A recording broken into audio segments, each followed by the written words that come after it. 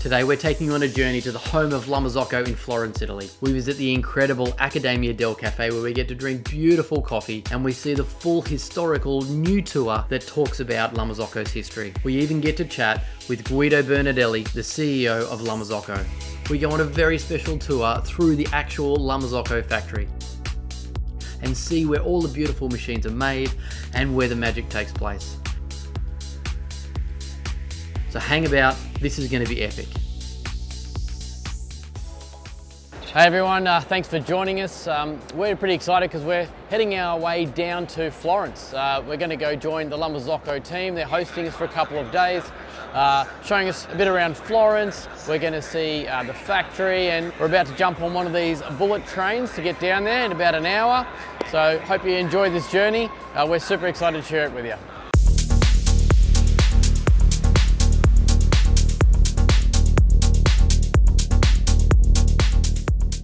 I've never actually been on a bullet train before, so I was pretty excited to be hitting the railway at speeds at over 300 kilometers an hour on our way from Milan to Florence.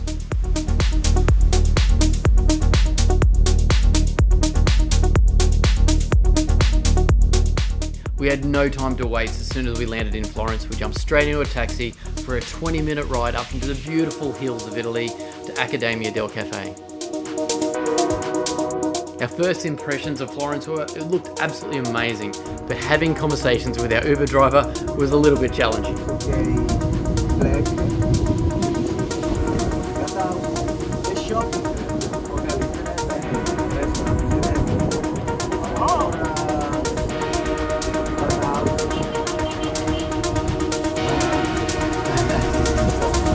Oh, okay. Oh. I definitely need to brush up on my Italian.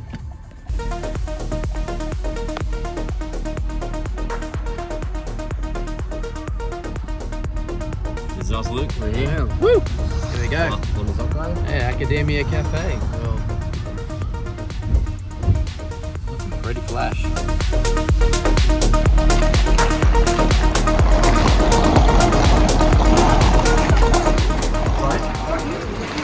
Nice to meet you on screen now. We ran out of time and didn't have a chance to go and check in at our hotel, so it was time to find a place to stash our bags while we got into this tour.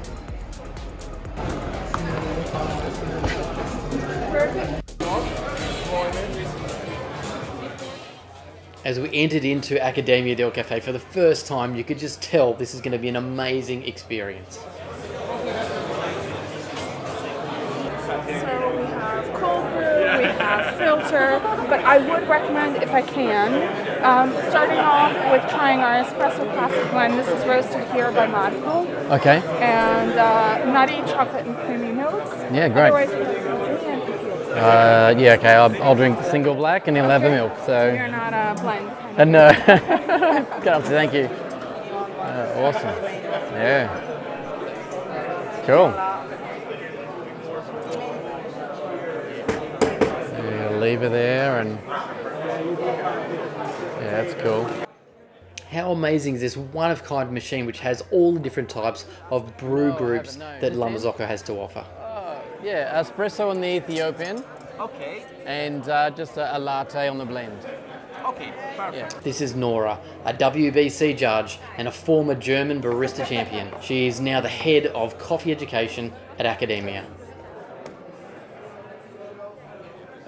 Thank you. Grazie.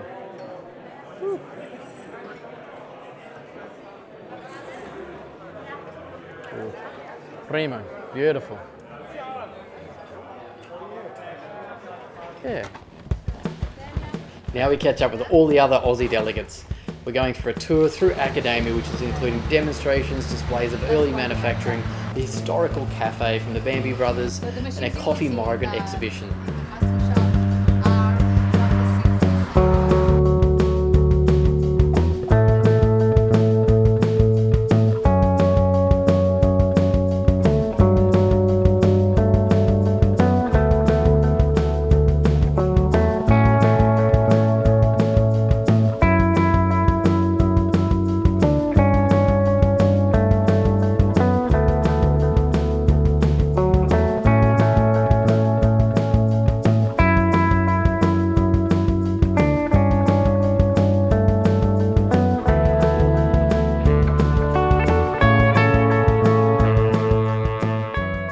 absolutely blows my mind to think that these machines all hammered by hand and in one full piece.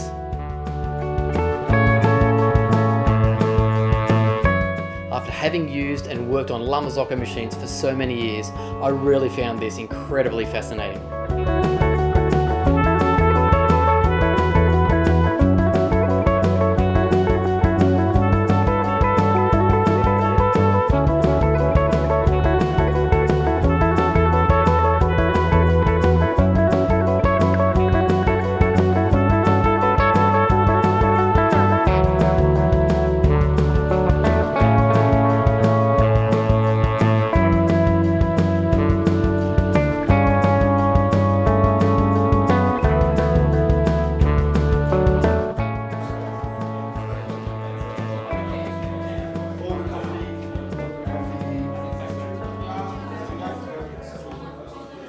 So the awesome thing about the factory here at La Marzocco is the heritage that they're retaining, and we sometimes forget about in a digital age all the cool stuff. This is Piero's original drawing board and all the tools he used to design, obviously here, the original Linea Classic. So special to be able to see a piece of history. And here they have this amazing, massive kinetic sculpture made entirely of scraps from the La Marzocco factory. So the name of the whole exhibit is Coffee Migrant by Coffee. The first chapter is Brazil. And here we're about to enter into Academia's new Coffee Migrant exhibition. A plant I've never even seen. People think I'm crazy. Maybe I am. But I couldn't see any other options. Because it's what needs to be done. There's too much hunger here. Too much poverty. The landowners bleed us dry, and farming doesn't pay. So that's it. I'm off. Off to Brazil. Off to Brazil. We're off to grow coffee. A plant that I've never seen. Because that is what needs to be done. The exhibition tells the story of the Italians migrating to Brazil to grow coffee, which includes ship logs and historical artifacts representing their journey.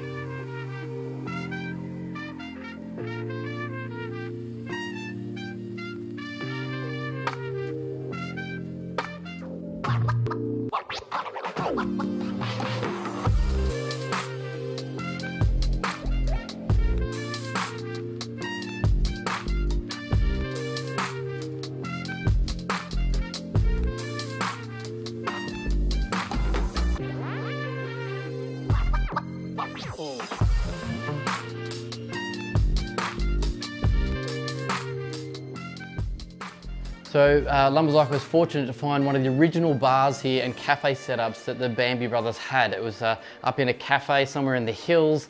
They've got it, resurrected it, and here it is in real life again, where you can enjoy an espresso from one of their newer machines. How awesome is it? Actually, I was a little bit wrong there, because it's not one of the new machines, it's actually an old GS. It's a 1973 fully refurbished.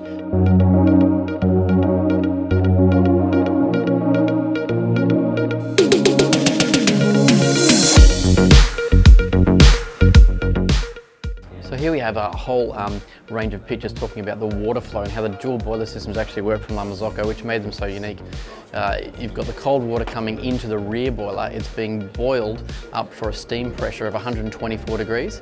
It then comes back out into a mixing valve, being added back with cold water again before it actually enters into the front group boiler, which would be set by another PID control anywhere between 90 and 95 degrees, and flooding the whole group head with hot water to give you that temperature stability.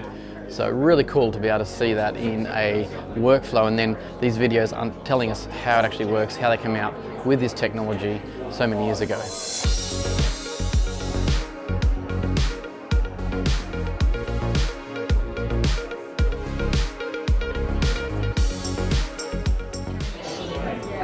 Yeah, because if you don't have an amazing machine, you can't get the full flavor profile out of your cup of coffee. That's why I've chosen the Marzocco. And believe me, this isn't just a company. This is something that for a lot of us is almost a family. La Marzocco has achieved success thanks to a unique and special recipe that many don't know about. The main ingredient in this recipe is talent. Like the talent of the Bambi brothers, Giuseppe and Bruno. Two Florentine artisans, sons of a metalworking family who in 1927 built their first espresso machine at Firenze. But as you know, talent isn't enough. You also need competence. Piero, the son of Giuseppe, never held back when his workers needed suggestion or some advice. The location is important too. After the war, the Bambi workshops moved right here to the hills of San Bartolo. Everywhere you go, there are so many incredible displays and proud presentations showcasing LM's history.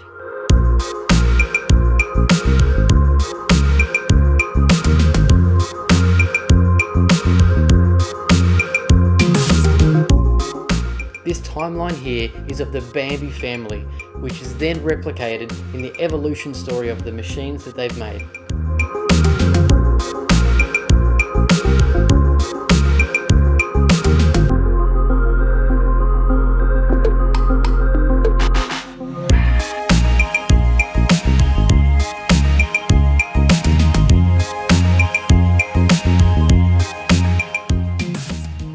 Here is a KB90 matching the restored Alfa Romeo van that Giuseppe Bambi used to drive around and show off their machines. It's amazing to be in this curation here of the whole history of La Marzocco, from all the way from the grandparents right through to today. And when we look at coffee machines, this is actually the first machine that was made. It's called the Forenza, and it was made 10 of them actually while they were doing, not even in the coffee industry, they were doing car parts and other things. But essentially this machine has no electronics. You basically start boiling the water, the steam comes out. Because it's a 2-bar pressure, it would go and brew through the coffee, and you had to manually open the valve so that it didn't blow up, because there is no pressure release valve. This is not a steamer, it's a safety valve. So that just blows my mind considering some of the advancements we had. The next stage is something over here, and this lever group was made by Gargia. So basically the technology changed where you could increase manual pressure separate to the hot water pressure. This is all a handmade design here back in 1953, and you can see the car grille basically on the front, so totally inspired from what was happening in the family on the other side of the business. And he was only 19 when Piero actually did this design. So amazing that he could get involved in actually building his own machine. It wasn't something he wanted to do, he was in the fabrics game, but essentially his brother sadly passed away, so he stepped up to the plate and made a beautiful machine. And as time went by, dual boiler technology started to really look at how we could get more pressure stabilization, temperature stabilization, and the delivery in a more ergonomic way. So from 1971 to 81, the GS was the key machine that was used, and you can see it here. Now we're up to GS3, and obviously a lot more technology gets added into that. But the pinnacle of the business and the growth was definitely the Linea Classic. And this machine was designed to disappear and be linear and hidden, not to stand out and be this dominant thing in the cafe. It was all about the barista, keeping things simple, easy, and that definitely defined the business and definitely designed the culture of coffee and made the huge expansion around the world.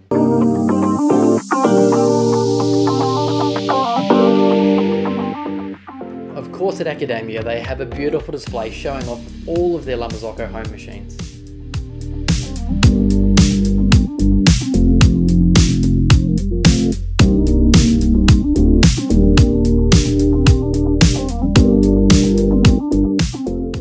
There's also a range of labs, including a roasting lab,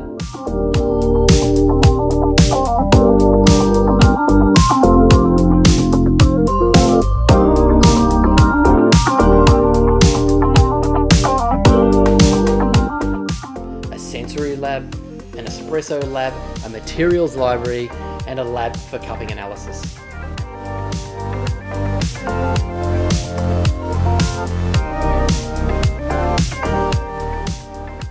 And remember remember Nora, who made us that coffee earlier? She also has her own lab for ceramics, where she makes some beautiful handmade coffee mugs, which you can purchase and take home.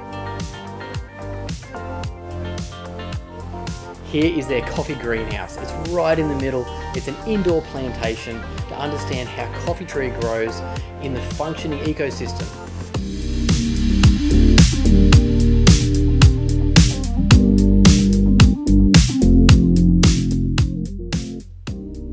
To finish up the day, the heads of LM gave a presentation and an overview of their new coffee migrant exhibition and all the other projects that they're working on.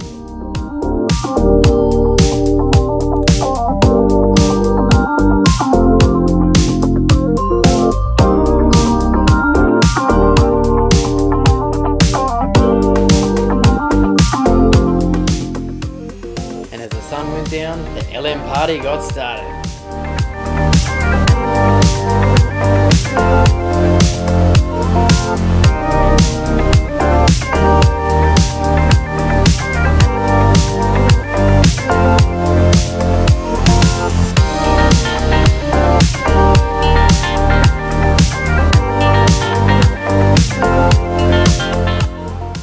Entertainment and the food was fantastic. Seriously, you've never had a real steak until you've had a Florentine steak. What an incredible start this was to our 3 days in Florence. We met so many people and was absolutely blown away by the Accademia del Caffe and the generosity and passion from the entire LM team. We just feel so grateful and humbled to be a guest here.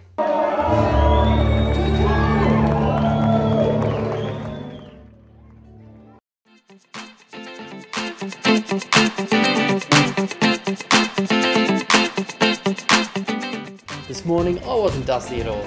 I was feeling awesome. So we jumped on a bus with all the other Australian contingent and we made our way up to the LM factory, which is about an hour drive up into the hills from Florence.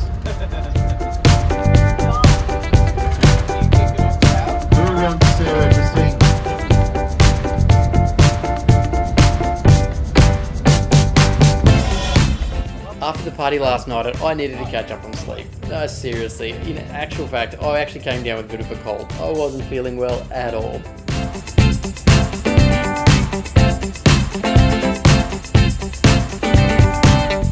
Spectacular views of the Florence skyline and one of the most famous landmarks, the Cathedral Santa Maria del Fiore with its huge dome.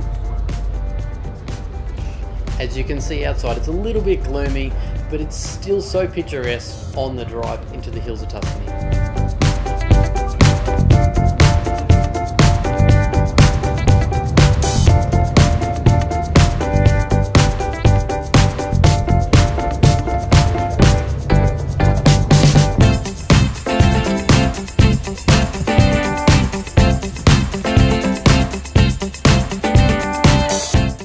Of course, with great Italian hospitality, a hearty meal is required before we skip across the road to the factory.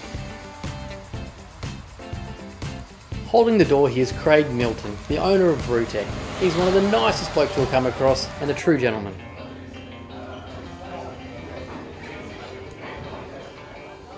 Over lunch, we got to meet the R&D team, which are the engineers and the product designers and the product development team that are responsible for all of the great machines that come out of Marzocco.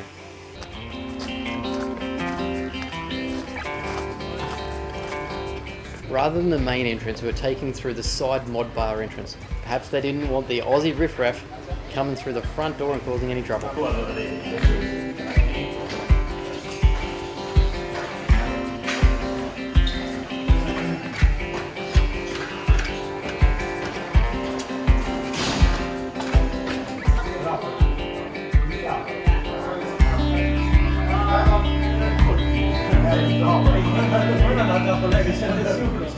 Here is a replica of the nearby Mugello Raceway circuit. You can actually hear the cars from outside in the car park when they're racing. The staff here get to use it in their break times.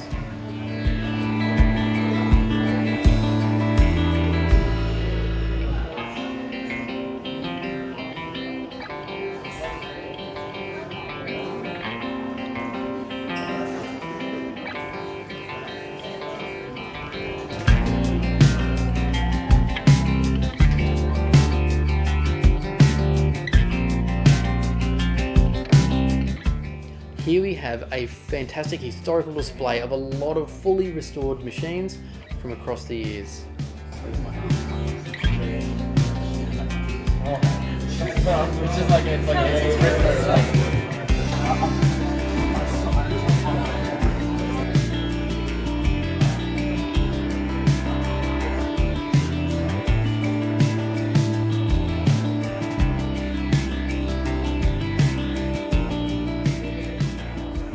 It was so nice to be on the tour and meet and connect with other Australians working in the coffee industry, hearing their stories, their challenges, and learning about what's working for them.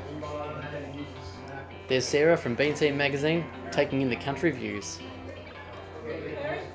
Come on, get some feeling.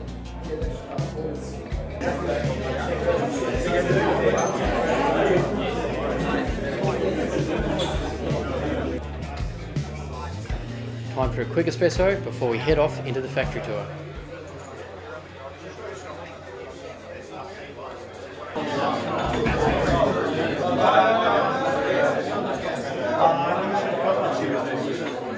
I've been fixing machine for at least 18 years right now. So, well, okay, I've been fixing machine for 10 years, but then I moved to the R&D department, so I got promoted to a more responsibility role. And I'm very thankful because my previous experience in the field as a technician made me understand how we can improve the machines. So I joined the company back in 2004, long time ago. Actually, my adventure starts in Australia, so I'm very familiar to the coffee that you guys know. And I started as a field technician, and now I mostly do innovation projects. So what you see here is not the original factory. The original factory is in Piano San Bartolo, where we had the barbecue yesterday. So back in that factory, the peak of the production was around 2,000 machines a year, which was already a miracle if you consider the space and also the logistic. It was a challenge for you yesterday to stop the bus in the middle of the road. Can you imagine a container truck? So we moved here in 2009 and we reorganized the production, and here we are able to produce up to 20,000 machines per year. This is like a very small attempt to create like a chronology of all the machines that we produced in the last 90 plus years. So we were founded by the Bambi brothers in 1927.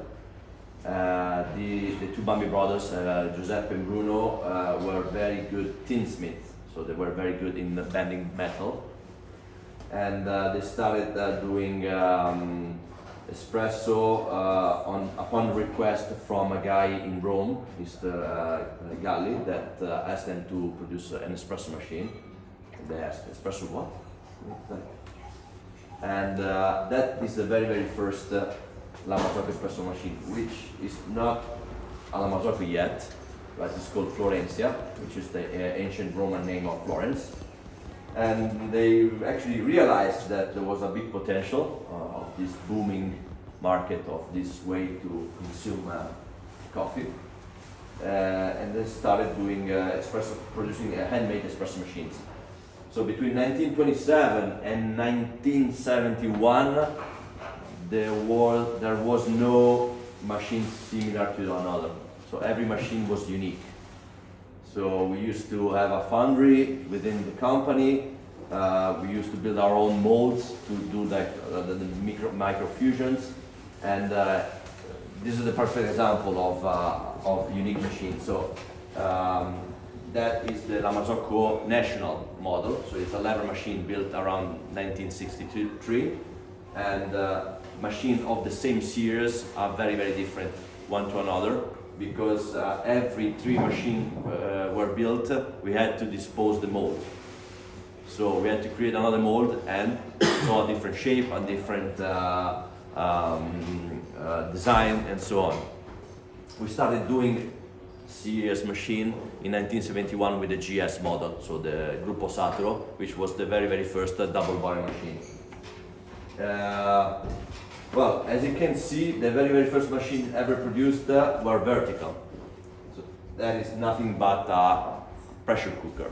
It's just a pot full of water, of boiling water, and it wasn't very ergonomic. Working on such a machine really requested a huge physical effort from the barista. In those days, the barista was called macchinista, so machine operator, not barista, because that was almost like a train. You know, you have to operate valves and being very careful because you're dealing with high pressure and high temperature. Well, suddenly this machine, if wrongly operated, could even explode. There are like stories about espresso machine exploding in a bar with like huge damages to people and things. But the Bambi noticed that working on such a machine obviously was difficult, so they thought about building an horizontal boiler machine. In 1939, they had this idea, and thanks to this intuition, they made the job of the barista much easier, because by having a machine that is horizontal instead of vertical, you can have more than one barista working at the same machine per time. That was 1939. We have the patent. Unfortunately, we lost the original first horizontal boiler machine during the war, and we're still trying to recover, but it will be almost impossible. But we still have the documents that testify that we made the first patent in 1939. So these machines were doing a very different espresso than today. Obviously, the brew ratio and the recipe was. Look at the basket. So this basket carries almost like 40 grams. So the brew ratio was 1:1, 40 grams of coffee, 40 grams of beverage. And the beverage extracted with this machine was very close to a mocha pot. So very dark, bitter, harsh, no crema. We started having the crema right after the war, because obviously since there was a need to extract a better drink from less coffee ground, because already after the war there was a huge economic crisis. So the espresso machine producer realized that in order to extract a better coffee, maybe you need less temperature and more pressure. That's how the lever machine was invented.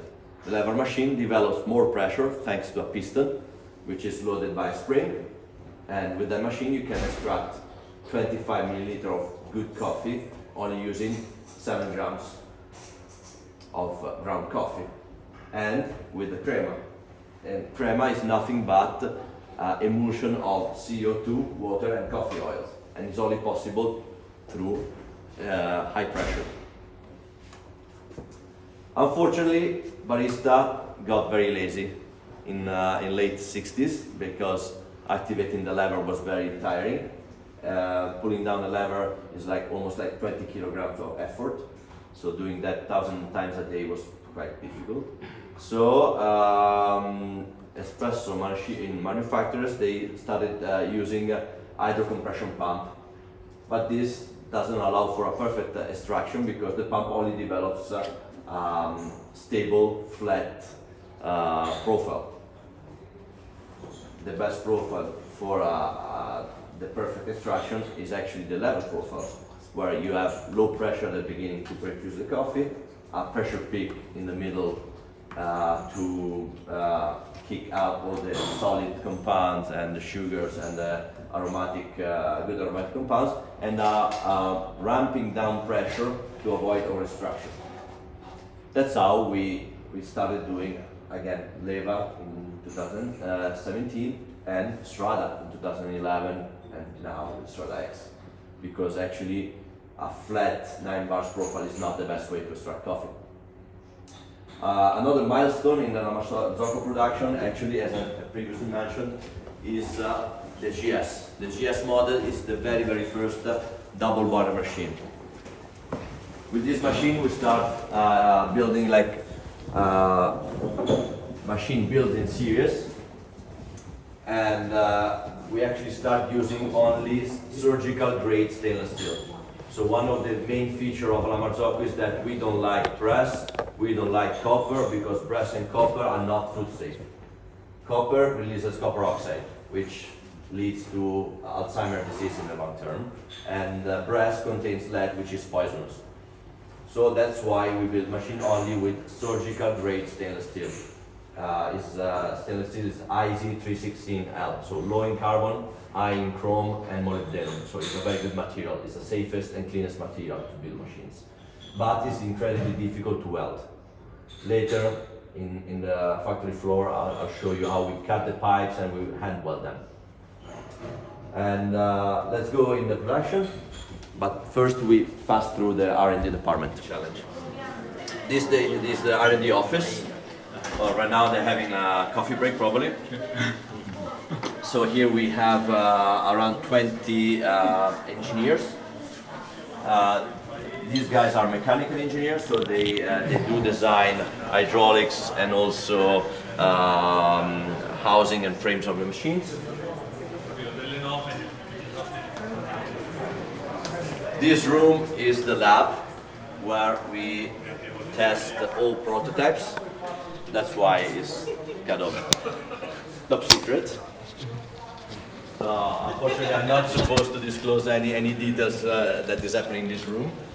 So, as I previously said, here we have prototypes. Can I mic you? Sure. Thank you. Well, now I'm getting nervous. Everything that you recorded will be used against me. In a court of law. Yeah. So, lab here we have like a water point where we can create and simulate any water from anywhere in the world. So we can remove all the minerals, and then we tried it and we succeeded. Yeah, and we test the prototypes. In this other room, we have 3D printers for fast prototyping. So we have 3 plastic 3D printers, salt spray chamber where we can actually, if you come closer,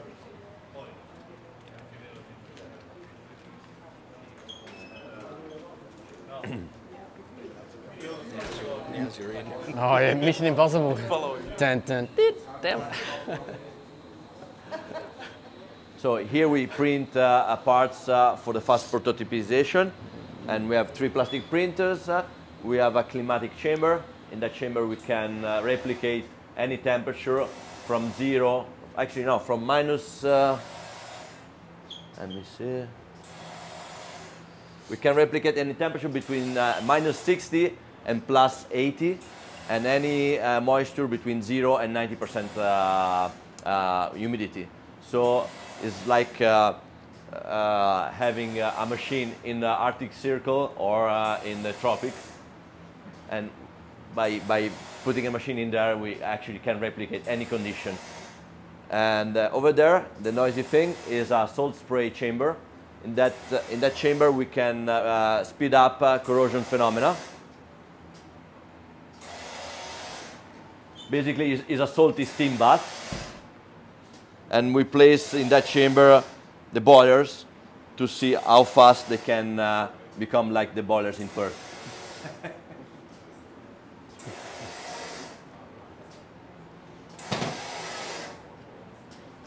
We also have a 4th 3D printer that prints in stainless steel, but it's not in this building. Obviously, it's a very expensive piece of equipment, and we bought that printer in coordination with the University of Pavia.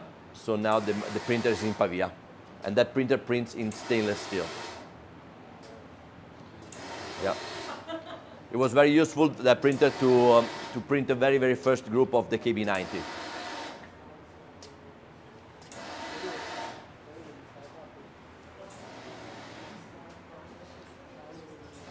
Let me see again.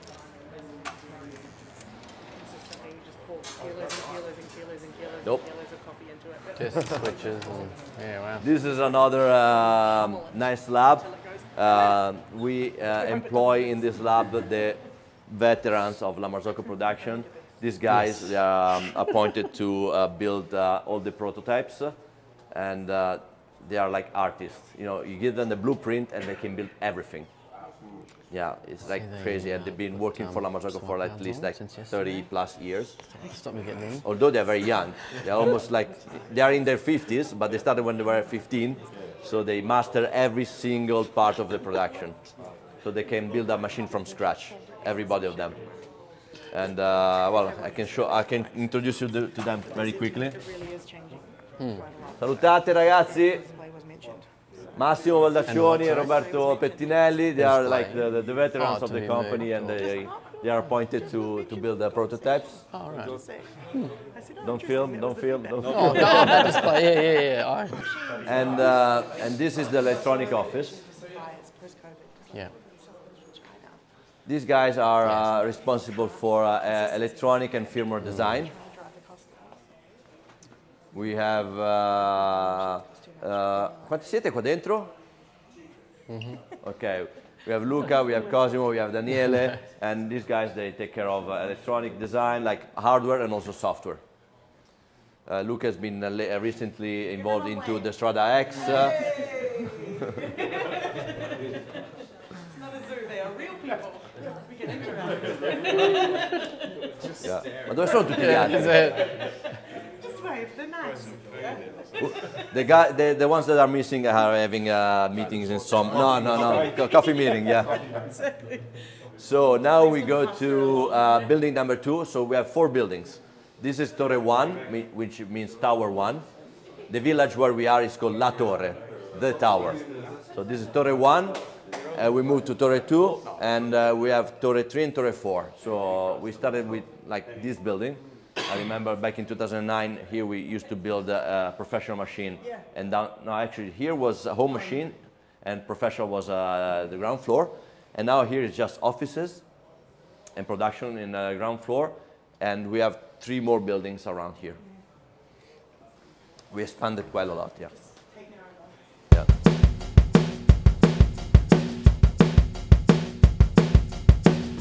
Here we have a gym. Yeah, there's a gym with techno gym stuff, which is pretty good, yeah.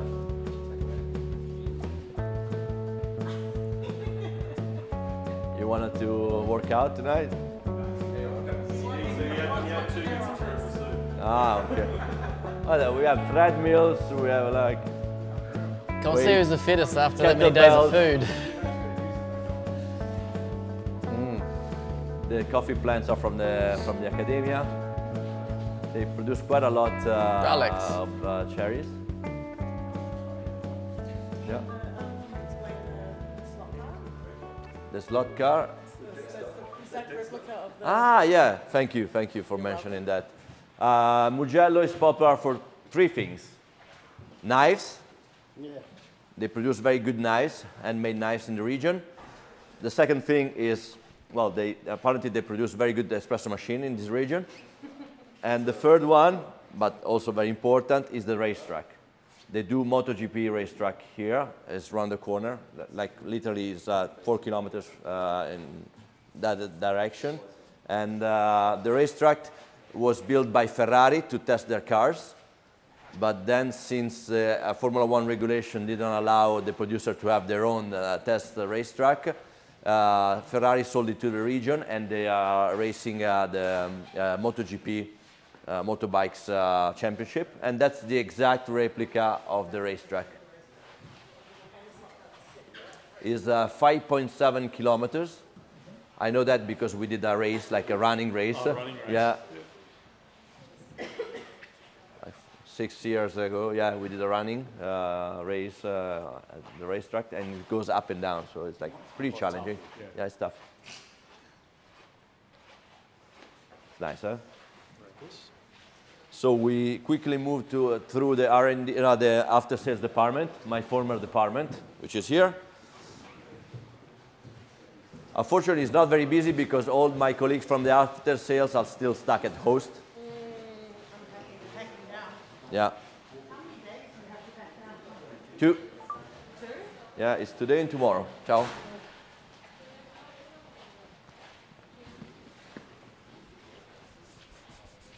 So that is the old sign from the old factory. Pretty cool place, hey? I'm finna get inspired. Hang here and...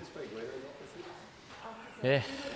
Wizard's office in the other building, next to the tiles. What we're gonna do is we're gonna replicate this in 2040. No. Oh, so upstairs. good. So well.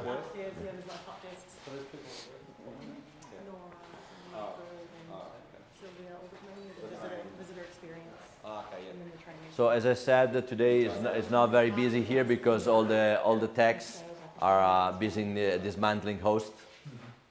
Here is where we do trainings, as you can see from all the cutout model.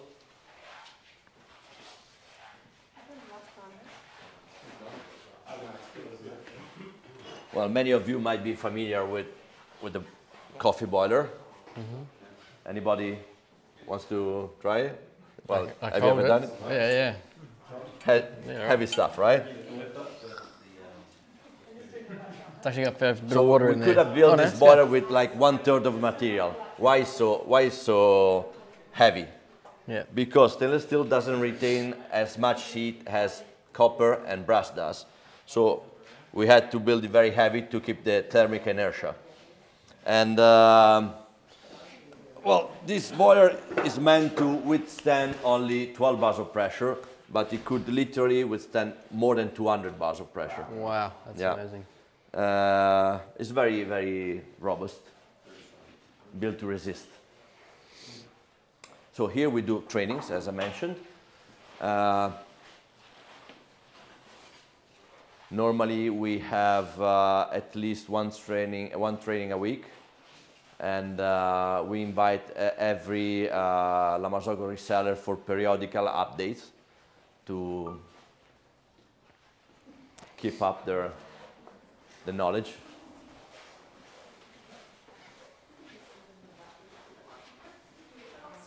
If you follow me this way,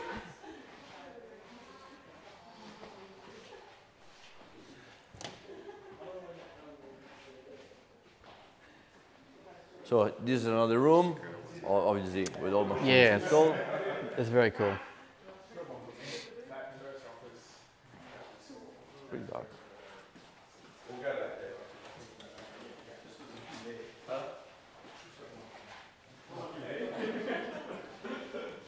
Thank God the tools are tidied up. Yeah, for sure. Normally the tools are scattered around. Today is like pretty I love these tidy here. half-cut sort of machines. That's also another training room. We almost have all machines installed. Yep. And that way,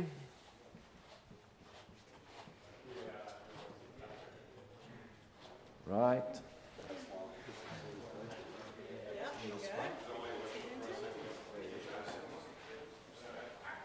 If anyone has any questions, feel free. He's a wealth of knowledge, Yeah. this man. I always prefer to convey less stuff than like overloading you guys with information. So I want you to retain important things, not just bullshit. That was just for you, John. They thought that just for you. John works the code. Ah, okay. Usually it says Pepsi, but just for you. This is the HR department. And over there we have the sales department.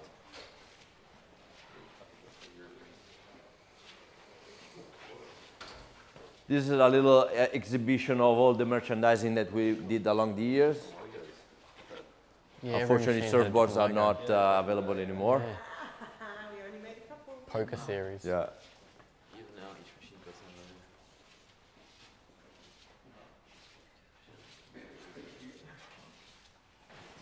This counter is a leftover from a trade show in Rimini that we did in 2014.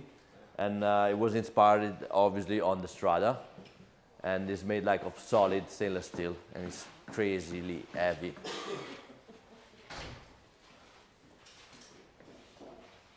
as you can see from all the dents, it was quite a challenge to carry it from the trade show all the way here. It's like 3 parts. It's pretty big and heavy.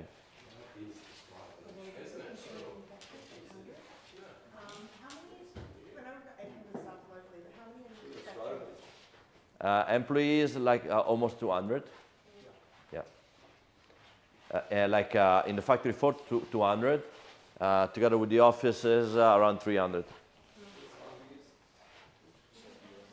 Then it's depending, mostly it's depending on the peak of production. We have temporary employees that, like for small parts of the production that are seasonally employed.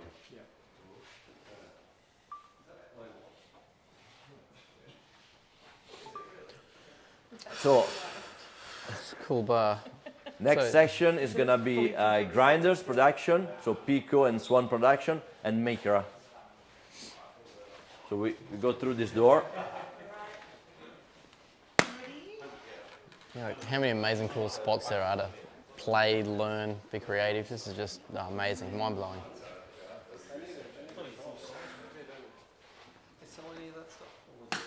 Wasn't it the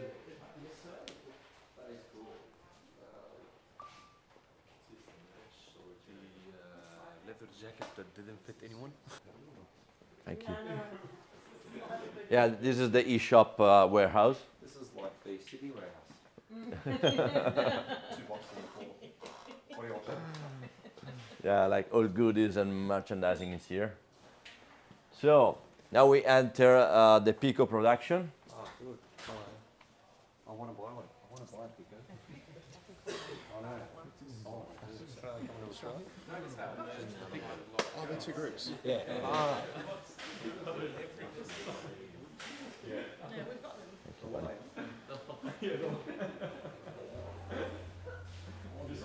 Good on you, Craig. Holding the door again. What a legend. Well, what you notice here is that products are moving on conveyor belts.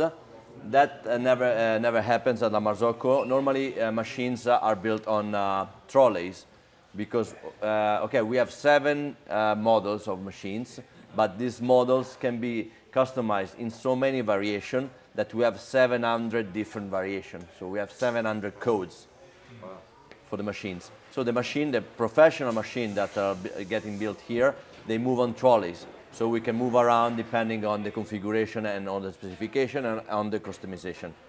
Here, the only customization possible on the grinder is 2 colors, black and white. So they move on conveyor belts. Same for the Micra. So the machine, the Micras, they're not traveling around the factory on trolleys, but they are built like almost like with the Japanese method. So we use same method that uses Toyota. It's called Kanban boxes. So basically, we have employees that keep on filling boxes with parts, and they are responsible for filling this shelf with the parts needed to build machines. Downstairs is slightly different. So that's the production of the Micra. What's the sort of time frame and how many per day can you build of, say, the grinder? Well, the grinder, we are still in a ramp-up phase, so we can build 15 grinder a day. Yep. But we are planning to build many more. Honestly, I don't know, because, well, a couple of months ago, there was only 1 line, now there are 3. So the figure that I know, they're already obsolete. I'm gonna ask the guy responsible. So make sure you you walk outside of the yellow line.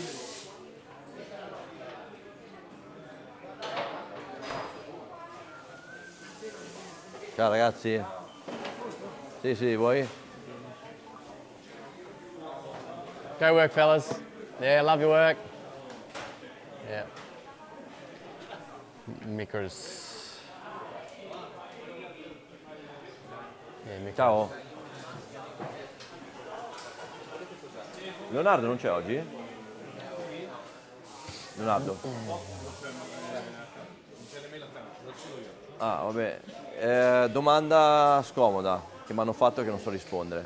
Quante macchine produciamo adesso qua al giorno? Facciamo che 60 settimane, 50 settimane. Quindi sono 30 macchine al giorno? No. Eh? No, di più, scusami, sì, 60 settimane. 60 al giorno. So here we produce 60 machines a day.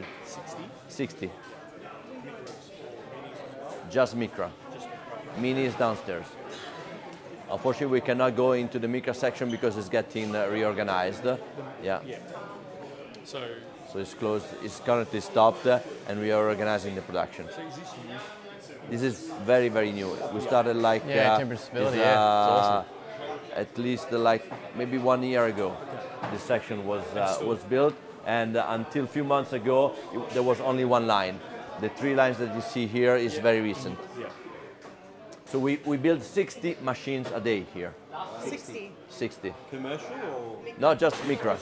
Just Micra.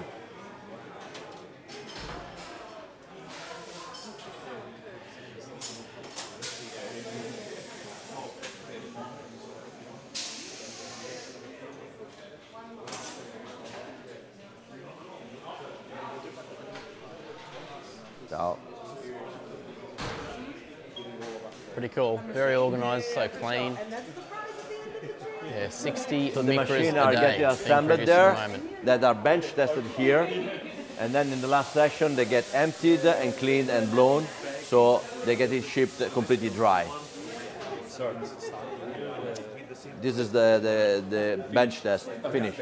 Bench test, once the machine gets assembled, is bench tested here. After the bench test, the machine travels all the way to that line where it gets emptied and blown. So when it gets shipped, it's completely dry because we don't want to, like in case of air shipping, air freight, we don't want water to freeze. Obviously, even just a little bit of water in the pipe can cause huge damages.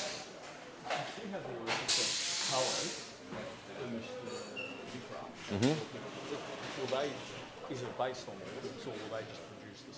Yeah, all produce the Excuse same. me, boys. It's on the line, thanks. It's a, You know. yeah, standard. Hey, It's a continuous. Only a Been in color trouble change. once already, you know, just like that. Just keep us all safe. The good part of the Linea is that the cable is standard and it can be it's connected here, so you can swap the cable very easily. So we don't have many specifications as we have for the professional, that we need a different cable for every market, a different plug for every market, a different voltage and stuff like this. And it's running the same steam boiler? Yes, as you can see, this is the boiler. So in the case of a Linea Mini, it's vertical. Still, we have a double boiler, so it's a coffee boiler in the front and steam boiler in the back. Insulated. Yeah, insulated.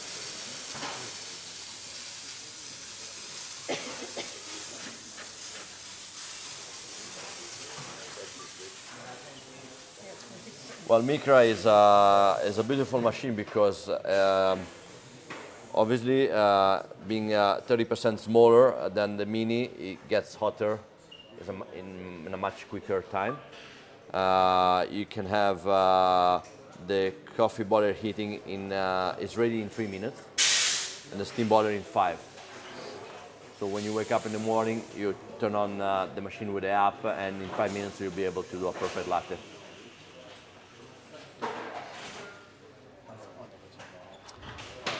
How do you... No? Careful, it's powered. Yes, yeah. And also the steam is very, very dry because the ratio of water to steam is 1/3. Normally in every Marzocco machine with the vertical, with horizontal boiler is half and half. Half water and half steam. Here is 1/3 water and 2/3 steam.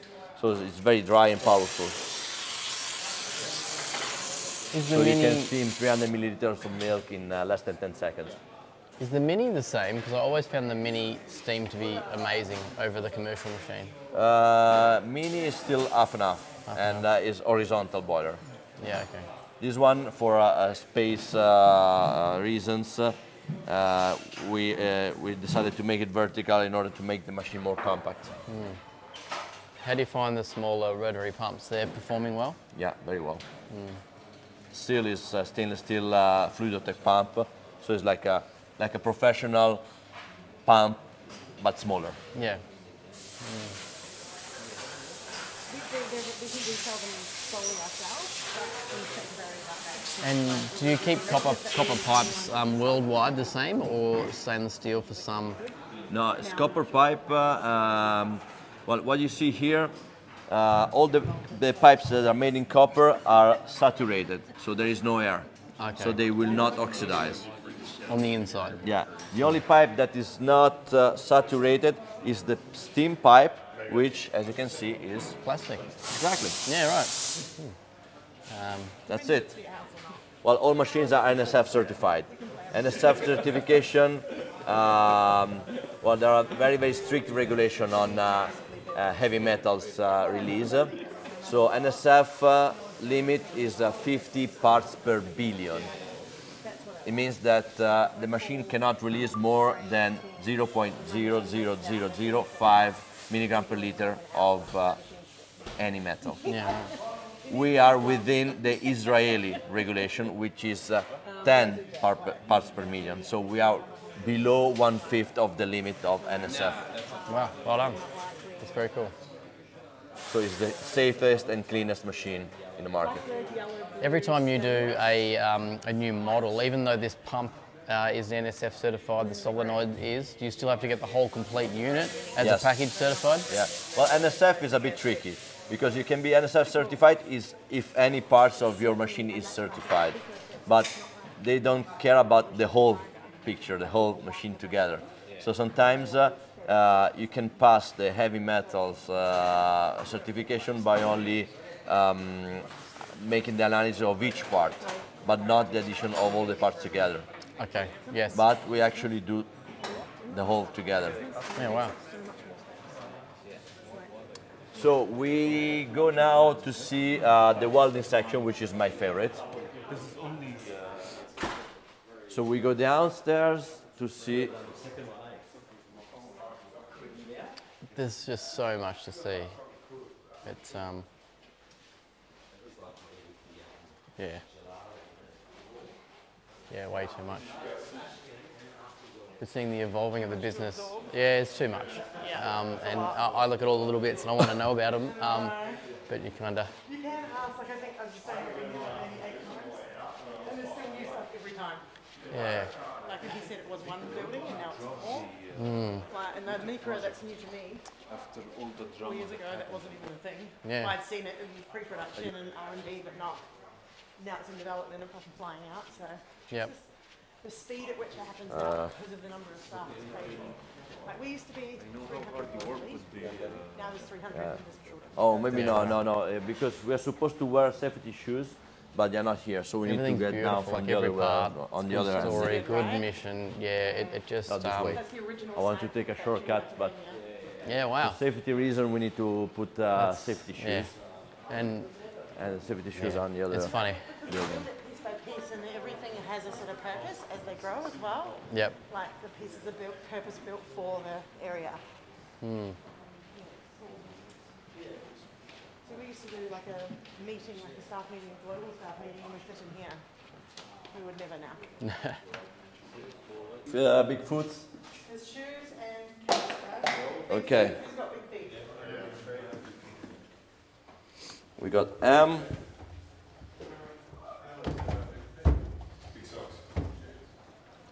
This medium size. Are they left and right? Looks like it, never yeah. S. You reckon? Same? Large. Shake. Okay. Let's go and see the Thanks, borders. man. Yours look pretty flash too as well.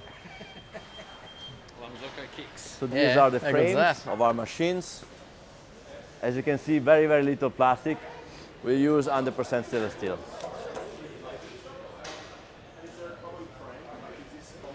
No, this is PB.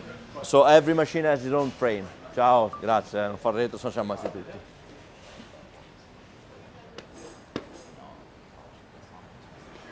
Che palle sta roba qua dei puntali, oh. 26 persone tutte con le scarpe è pesante, Bene, bene.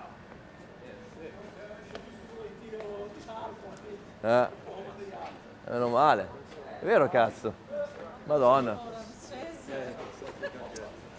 So,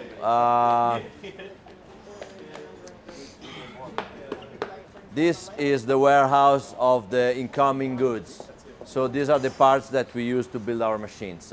So there is not, here we don't have a warehouse for the finished machines. The warehouse for the finished machines is downtown in Florence, next to the airport, in a place called Calenzano, where we have a second factory, and we use that factory as a logistic point where we store all the machines. We build machines on demand. So as you can see from the production, every machine carries the name of the customer. So we don't have a standard product that then gets into a stock or warehouse, and every machine that is built lives and goes to the main logistic hub. So we don't keep finished machines here. So this is, as I said, the incoming goods, so the parts that are needed to build machines. And in that section, we start the first part of the assembly, so we do the sub-assembled part for the main hub. So this is a section where we do the first part of the assembly. So we build small parts together, and these parts then they get into other section, into the boxes that are needed to build machines. Yeah, try and copy. Eccolo. Yeah. Follow me, careful, don't touch, the bodies are hot. 26 persone. See, that's going to be the key. Come this way.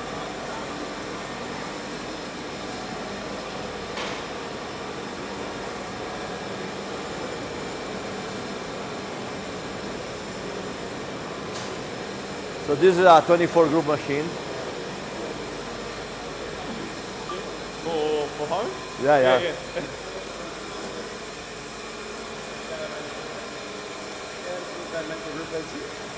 Yeah, well, here we cut the boilers, so these huge pipes, they're getting cut. We have 3 saw, and each cut takes 5 minutes. Wow. Because we want to make sure that the cut is clean and straight. Okay. After the pipe is cut with the right length, then we need to drill holes to put the fittings. So each machine has its dedicated template. As you can see, that's a template for a GB54 group. Then we have a template for a mold bar. So this drill is meant to replicate on a boiler placed here the same hole that is in the template. So let's say that I have to do a Linea Classic steam boiler. I take a blank pipe, I use the template, and every time I change the hole, the other hole in the other part is going to exactly be replicated. Yeah. How do you internally weld these parts on the inside? Yes, we do. I'm going to show you. Yeah, that's pretty tricky. Is that because you were welding the outside, but it created a lip and then became a rust point? Yeah, exactly. Yeah. So now we're welding from inside. Nice. So once the boiler is cut, then we need to clean it because sawdust, metal sawdust, can rust and oxidize. Yes. So we have 2 washing machines, and we place the boiler to be washed with citric acid at 10% concentration, and then we rinse away the acid with baking soda.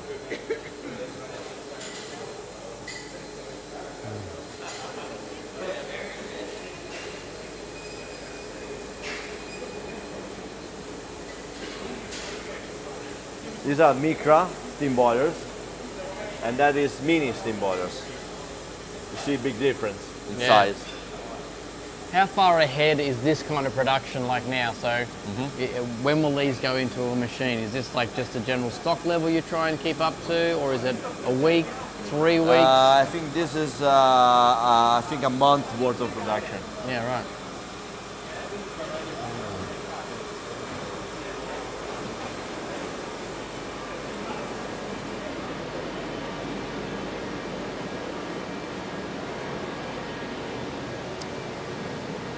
So we have 3 different kinds of welding here. We have steam boiler welding, which is made with 2 robots. We have KB90 boiler, coffee boiler welding, which is made with another robot that welds from inside. And then all other welding are made by hand. Careful, don't look at the spark. Ciao.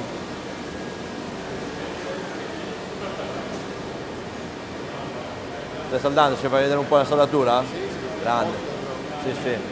Mettiamo il coso? Possiamo... How much is welded by hand versus I think that almost Don't step into the light. 50% is welded by hand. All the fittings are still welded by hand. So now is welding the end cap of a steam boiler. You're now the... Yep. Look at the precision. This is made by hand. That's beautiful. It's 86 drops of stainless steel. How do you, because you don't, in the air here, you've got obviously issues as well and other metals from other areas floating through. Do you ever have a problem with them coming in to affect this, or your washing process fixes all of that? No, like well, in the weld, you know, like while welding the penetration? the penetration, well, we use TIG. So TIG is TIG. So Yeah, TIG is tungsten inner gas. So we insulate the welding by blowing argon gas, which is inert. Yeah. So it avoids corrosion and burning. Yeah, I have a TIG, I have a MIG and TIG, and yeah, it's very beautiful. And then after we welding, we also wash away any trace of burn and corrosion with citric acid. Yeah, wow. Do you X-ray any welds to make sure, like over a time, like you know, get a random batch? We did it in the past to fine-tune the welding process. Yes. After we had we actually demonstrated that all the 100% of the welding were okay, we stopped doing that. Yeah, sure. Wow.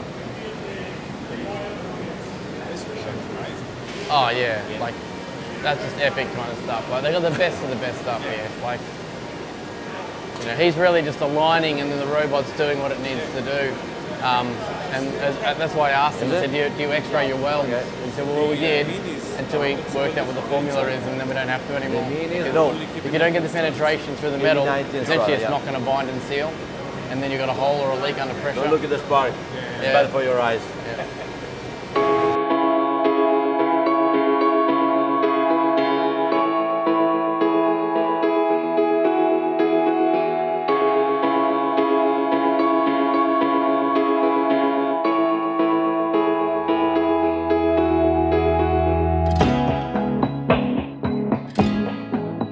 Of each market and the assortment, the specification.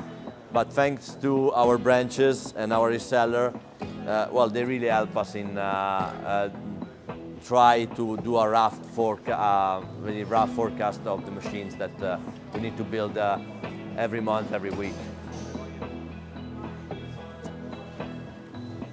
So here we still use the Kanban method. So we have people that, workers that keep on filling boxes. So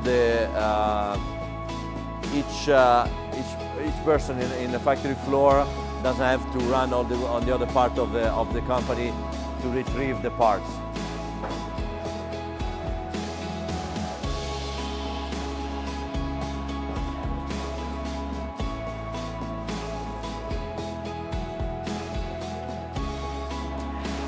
Here is the section where we test the boilers. So we fill the boiler with water and we pressurize them at 16 bars to check for eventual leakages.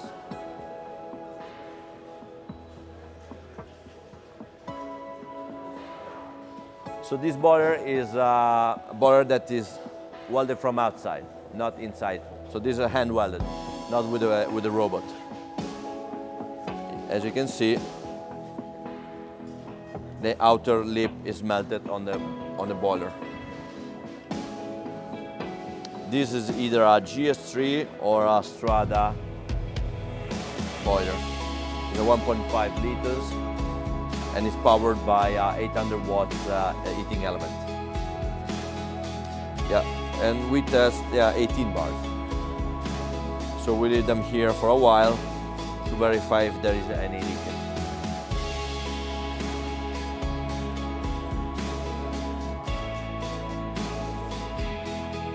Not so. Yeah, 3%. Yeah. And when we find it, obviously we discard the whole boiler.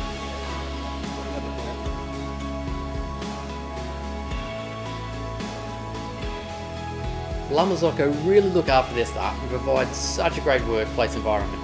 Look at this cafe beside the production floor that they can come and have breaks. Those guys are just playing cards. How awesome is that?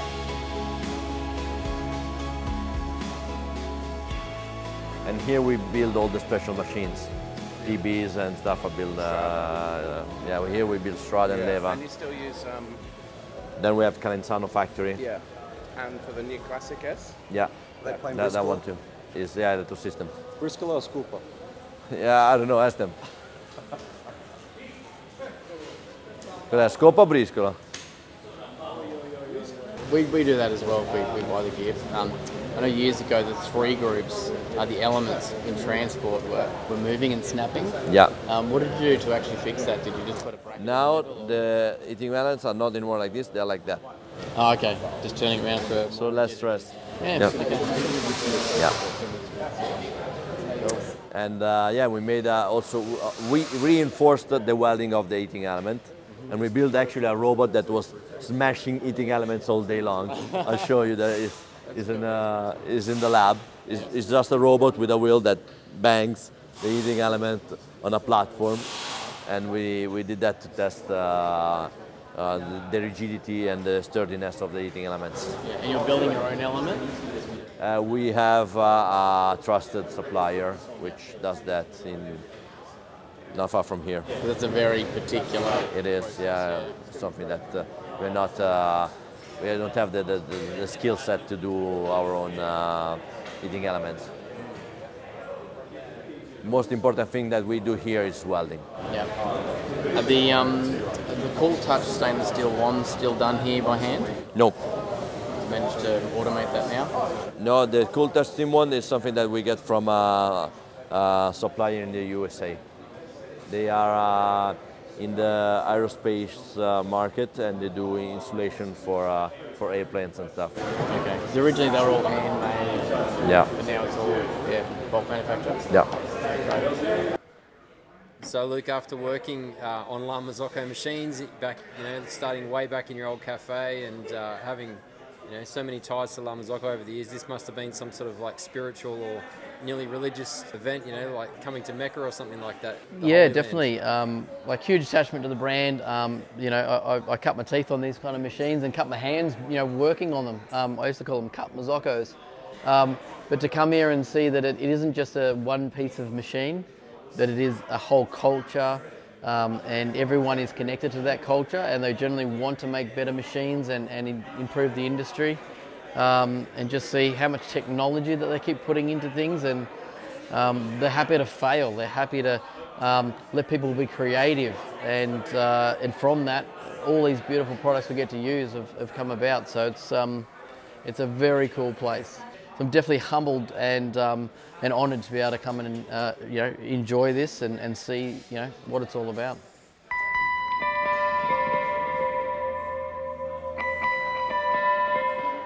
So what a fantastic place. After seeing all of this, it's no wonder why La Marzocco are so highly regarded for their coffee machines.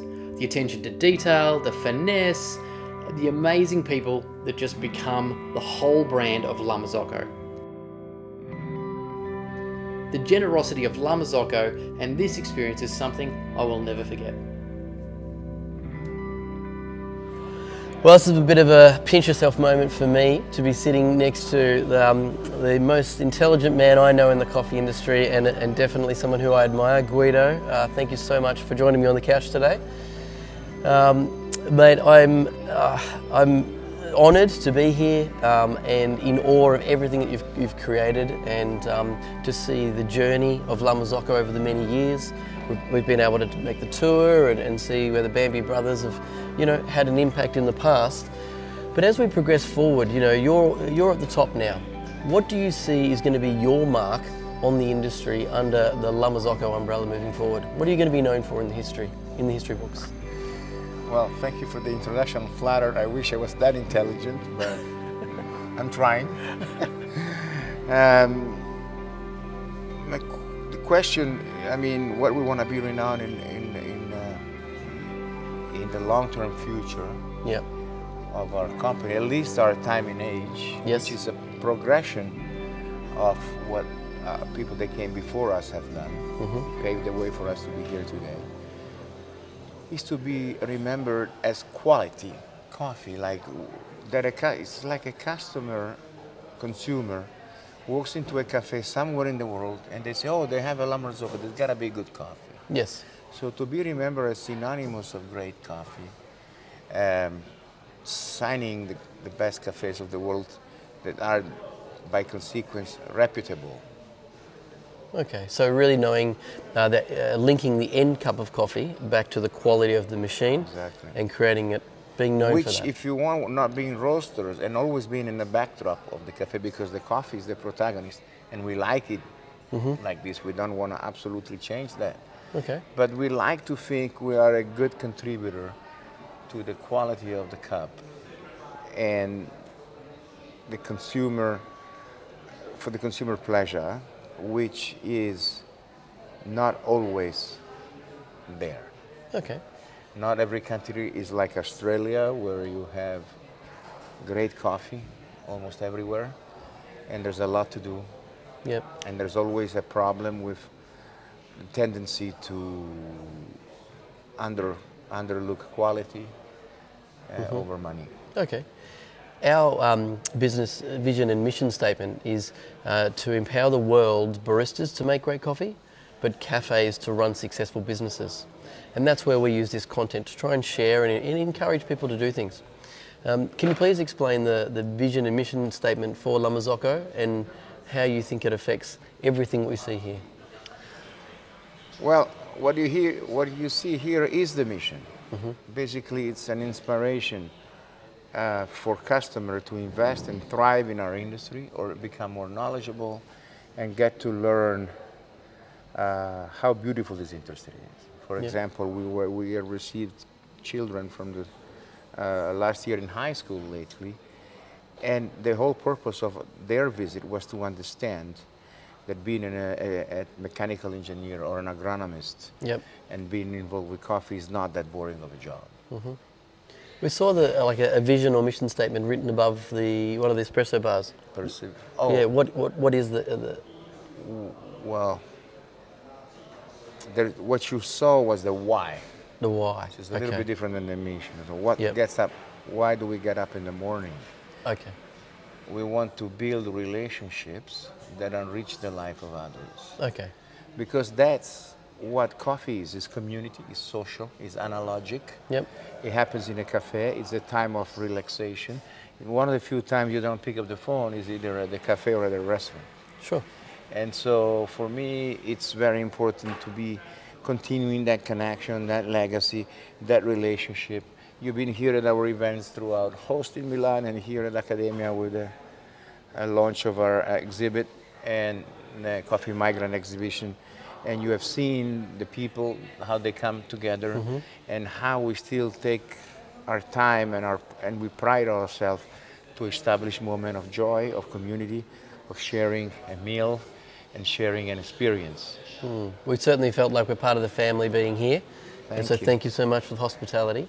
And we definitely feel it from, being so far away. Australia's a very long way away, but the team there make us feel so special as well. People come from so far away to pay attention to what we do, and we feel morally obliged to reciprocate that effort to fly from all over the world to stay with us and not just shake a hand on a show, tell you how the machine performs in terms of features and boiler size. Or our customers know that better than we do, because they're aficionados, they love the brand and they know it, and they are the ones who push us to improve the product. Here, we want to create the connection, the community. So we have a vision for the planet. We have a vision for the people. Yep. We have a vision for the product. And we also have to make profits to sustain our promise. Sustainability for us, for me particularly, but I guess I can speak for most of my colleagues here at the factory, is lasting a long time. Yeah, sure. That's what it is. And so if we don't create an environment where people thrive, if we don't create an environment that is designed to last a long time, we're not sustainable. No matter if you're using less plastic or... Sure. Well, the machines don't break, so well done. We keep rebuilding ours, and to see you're holding on to some of the heritage there and trying to learn the old trades, the old skills of working with brass and the one-off Bambi products is fantastic. And the production floor was beautiful to see all of that, so well done. Not only the attention to detail in the production line, but in the whole building, it looks beautiful. The attention to detail is an obsession that we have. Yep. We believe that the devil hides behind the details. But also we know that the details, they create a better product, a better experience, and a better everything. But it's still made by the man. And being artisans doesn't mean being old style, dusty. You can be artisan in the modern times. Yep. There was a few things that were pointed out actually that that I picked up on. A lot of businesses are chasing the dollar and going in a particular direction. But it was expressed that people had the ability to be creative and the opportunity to fail. Is that something that you're absolutely right. It's only through failure that you can grow. I mean, when I look myself in the mirror in the morning and I think some of the mistakes I have done, to these days, I am still embarrassed. Oh, okay. And then I think, well, but if we didn't make those mistakes, we wouldn't change, we wouldn't have changed, we wouldn't have done things that were not thinkable before. Yep. And yes, they still hurt, some of them, but luckily, we leverage them to be better. I don't think we couldn't have done what we've done without failing forward, as we say. Yeah, you got to fail to be able to pick yourself up, not make the mistake again, and look towards the future. At least not make the same. Otherwise, you're a volunteer. You're a volunteer. My last question for you is, what was the best piece of advice that you've received, either, say, from Piero or anyone in the past that has always stayed true in your mind? Because, you know, we think we might know it all, but definitely there's people, mentors that have helped us. So what's that one piece of advice that you always stick back to? There are several pieces of advice that I can speak of, but I'm going to tell you the one that to this day resonates in my mind more than others, and is to control your mind. And it's something that you say casually. Parents, they tell to their kids, control your mind, don't be silly, don't be... But in reality, when you are doing an adventure and you are launching a project like this, or some of our disruptive technologies, or opening up offices around the world, hiring people 20 hours a flight away, there is a moment where you become scared. Your mind wants to go on the negative side. Your mind keeps saying, why do I do that? Why did I get tangled with this proposition? Do I really need it? Excuse me, sorry. Oh, don't worry. It's not about controlling the mind. Controlling the mind. And even alpinists and stuff, they get to the last wall and it's always the steepest. I mean, the way that the mountains are shaped, most of them. That's when you're tired and there's no air and there's no life. And they say, what do I do here? This is not good. I'm not going to make it. That's what I mean by controlling your mind. The mind wants to go to very bad places when you are exposed to the maximum risk of the adventure. And that's where I got taught to control it, not to let it go. Sure. Into the negative and stay focused and positive towards the success. Brilliant. Well, thank you so much for your time. It's been an absolute pleasure. We feel enjoyed very much having you. You're great people. I'm sorry I didn't have enough time to... No, it's okay. We appreciate the couple of minutes we had with you. So many people coming, they were spread so thin. Yep. But next time, maybe in Australia, will be just for us. We can go and have good coffee together. Sounds good. Thank you so much for your time, Guido. Thank you. Cheers.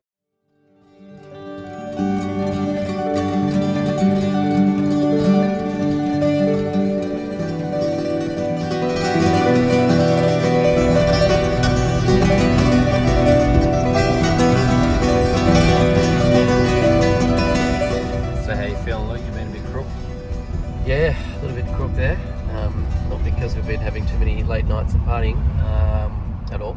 Just crowded train subways. Yeah, and surrounded by people, getting out in public. But, yeah, I'm starting to feel a bit better, which is good. Last night in Florence.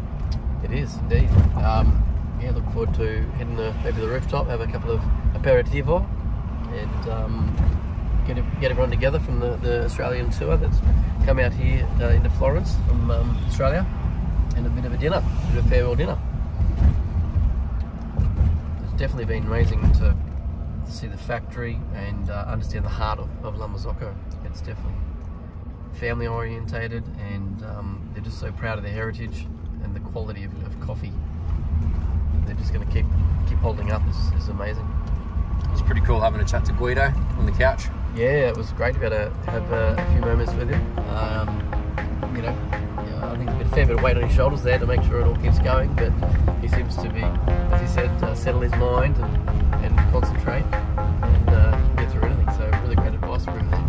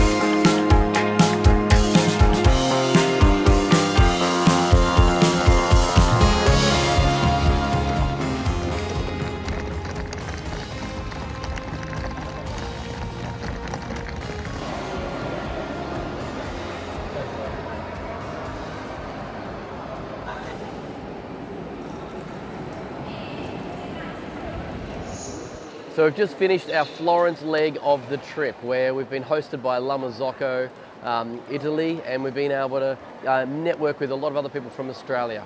We've been on tours through the factory, we've been to the Accademia del Caffe, which is the training centre and the learning hub essentially for La Marzocco, and we feel absolutely honoured to be on such a trip. So we've had meals out, meeting wonderful new people, being able to meet Guido and actually understand where he comes from a business, and seeing how they view the industry and their family, because you really do get the sense of being part of the family when not only here, but all the way through with dealing La Marzocco.